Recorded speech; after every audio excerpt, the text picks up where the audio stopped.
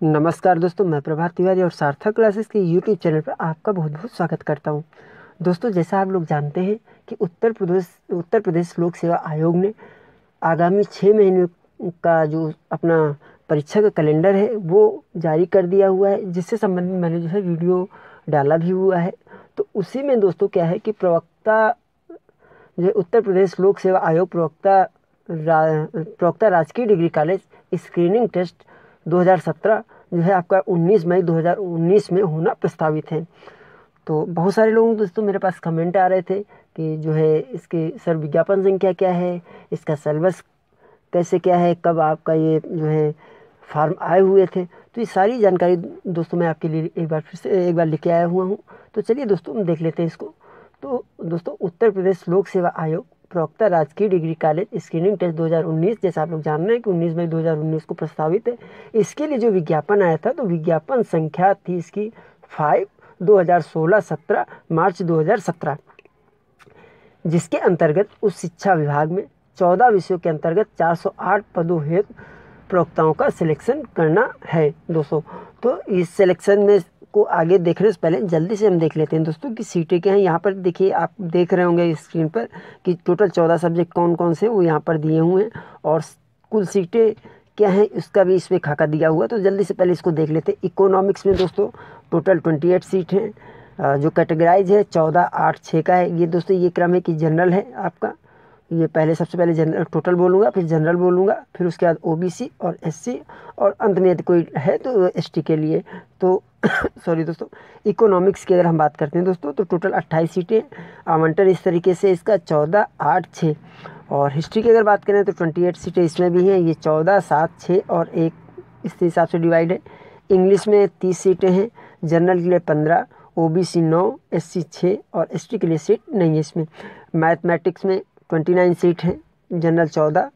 और अगर हम बात करते हैं ओबीसी की मैथ में तो 7, एससी की भी 7 हैं और एसटी के लिए 1 सीट है। होम साइंस में यानी गृह विज्ञान में 31 सीटें हैं दोस्तों, 16, 9 और 6।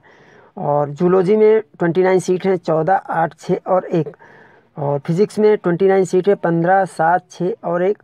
और फिजियोलॉजी में सॉरी दोस्तों 28 सीट है, 14, 8, 6 और एसटी के लिए इसमें सीट नहीं है। केमिस्ट्री में 29 सीट हैं दोस्तों, आप टोटल नंबर यहाँ देख लीजिएगा। पॉलिटिकल साइंस में दोस्तों 28 सीट हैं, जिसमें से जनरल के लिए 14 हैं, ओबीसी के लिए 8, एससी के लिए 6 और एसटी के लिए सीट नहीं है। बॉटनी में 29 सीटें हैं, 15, 7, 6 और 1। और कॉमर्स में 58 सीट है, 29, 16, 12 और 1 सीट है। और सोशियोलॉजी में 2, जिसमें 1 जनरल के लिए और 1 आपकी जो है ओबीसी के लिए। एससी एसटी में यहाँ पर सीट नहीं है दोस्तों। हिंदी में 30 सीटें टोटल, और इस तरीके से टोटल 15 सीटें जनरल के लिए, 7 ओबीसी के लिए, 7 एससी के लिए और एसटी के लिए 1 सीट। तो कुल सीटें दोस्तों जैसा मैंने आपसे बताया था 408 सीटों के लिए आवेदन मंगाए गए थे, और जिसमें 204 जनरल की सीटें हैं, 110 ओबीसी के लिए, 86 एससी के लिए और 8 सीटें एसटी के लिए। तो ये था दोस्तों 14 विषय और उनसे संबंधित सीटें। अब हम आगे बढ़ते हैं और बात करते हैं कि जो है सिलेक्शन किस आधार पर होना है। तो देखिए दोस्तों क्या है सिलेक्शन। अगर इसकी आप दूसरी स्लाइड में आपको दिखाऊं तो इसमें साफ साफ लिखा हुआ है दोस्तों, जैसा आप यहाँ पर देख पा रहे होंगे कि therefore the selection will be finalise according to. तो इन लाइनों को आप जब पढ़ेंगे तो आप पाएंगे कि जो सिलेक्शन है दोस्तों वो इंटरव्यू पर आधारित है, साक्षात्कार के माध्यम से आपका सिलेक्शन होना है।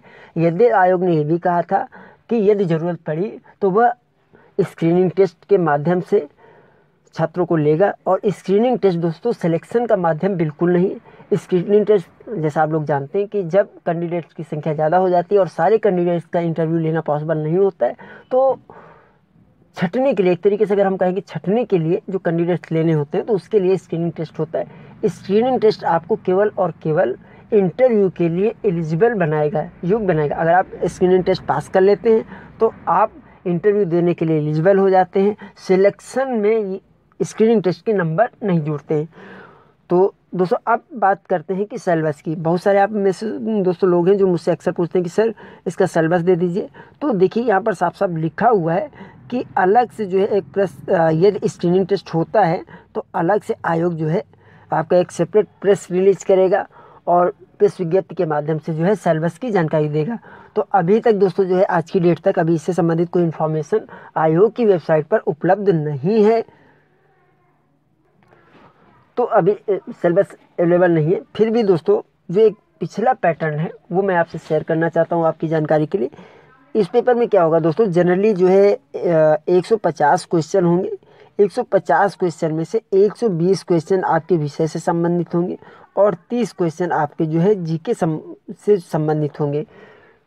तो ये क्या होगा दोस्तों कि इस तरीके से कुल आपके 150 प्रश्न, और जो समय होगा दोस्तों आपके लिए 2 घंटे का समय आयोग जो है निर्धारित करेगा। तो ये पूरा पैटर्न होगा इसका। और जैसे ही सिलेबस आपका आता है, जो भी डिसाइड करता है आयोग और उसके प्रेस विज्ञप्ति के द्वारा अवेलेबल कराएंगे, आयोग के द्वारा सिलेबस अवेलेबल होगा तो वीडियो के माध्यम से दोस्तों मैं आपको शेयर करूंगा। तो दोस्तों ये पूरी जानकारी थी उत्तर प्रदेश लोक सेवा आयोग प्रवक्ता राजकीय डिग्री कॉलेज स्क्रीनिंग परीक्षा 2017 से संबंधित, जो कि एग्जाम होना है 19 मई 2019 को। आई होप दोस्तों कि मेरा ये वीडियो आपको पसंद आया होगा। मैं आपसे फिर मिलता हूँ अगले वीडियो में, तब तक के लिए नमस्कार।